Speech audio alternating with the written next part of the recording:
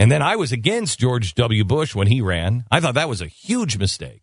I was only on the George Bush bandwagon. You don't remember that, Stu? Don't you remember me giving that deal when they nominated him and I said, "You're dead. You're over." Early on, GOP. you were not a fan. Right. I will say you came around to him on many things during his term and as it got hang on just a second. May I? You just asked me a question. Yeah, I know.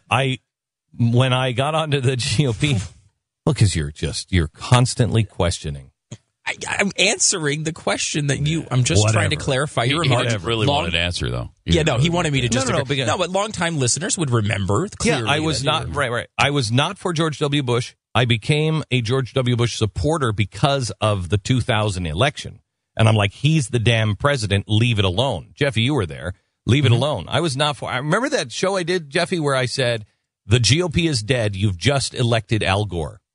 Do you remember that? Yes. Yeah. I mean, it was like, this is a huge mistake. This guy's a nightmare.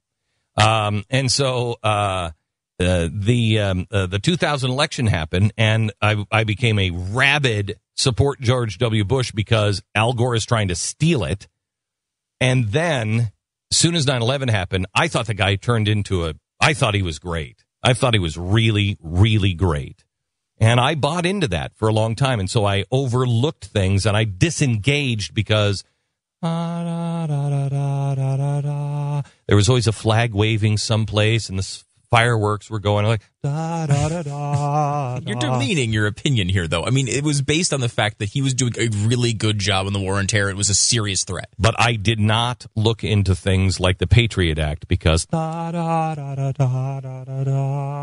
I just thought, I mean, you know me. I was saying before, in 2000, I was arguing, I think, with you about things like facial recognition on street corners and things like that. So I was against it. And then all of a sudden, I was like, I don't know why I'm arguing in your favor here, but you were very clear about the idea that this is something that needs to be short-term. It has to have sunsets. You've argued strongly for that.